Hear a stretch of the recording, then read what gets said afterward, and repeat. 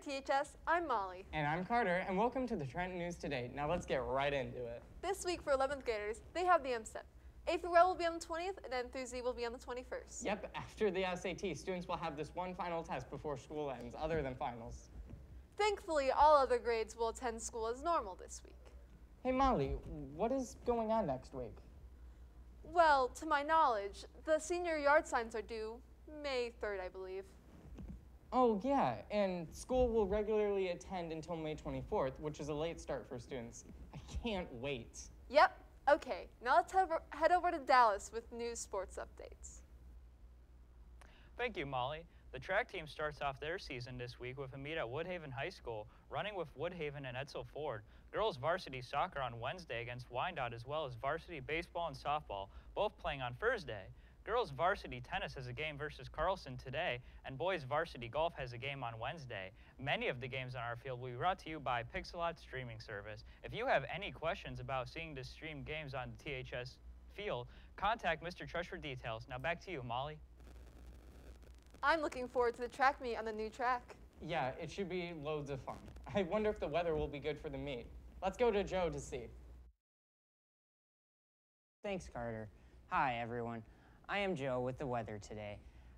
And today we've seen that it's been fairly cloudy today, but tonight we may actually see some snow showers, and tomorrow morning as well. So today we actually have a high of 42 degrees and a low of 31 degrees. And that's about all for the weather, and this weekend it should be super sunny and nice out, so that's all I got for weather today. Back to you, Carter. Today, the Air Force ROTC is hosting a virtual information session for grades 9 through 11.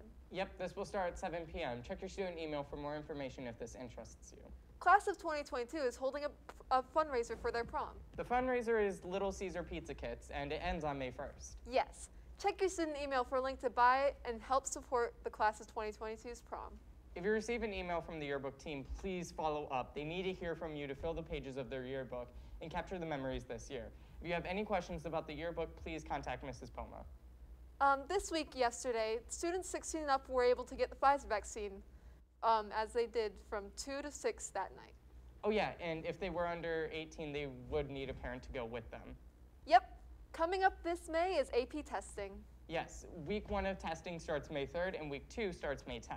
Wow, I didn't realize AP exams were coming so soon. The end of the school year is right around the corner. Oh yeah, the seniors' last day is May 20th. It is possible that 9th, 10th, and 11th grade students might have a remote day on May 20th, so staff can celebrate with the senior class. Everyone else graduates June 11th and has a half day then as well. Don't forget to check your student email daily for THS announcements for more news and updates. And that's all for the TNT News. Have a great day, everyone.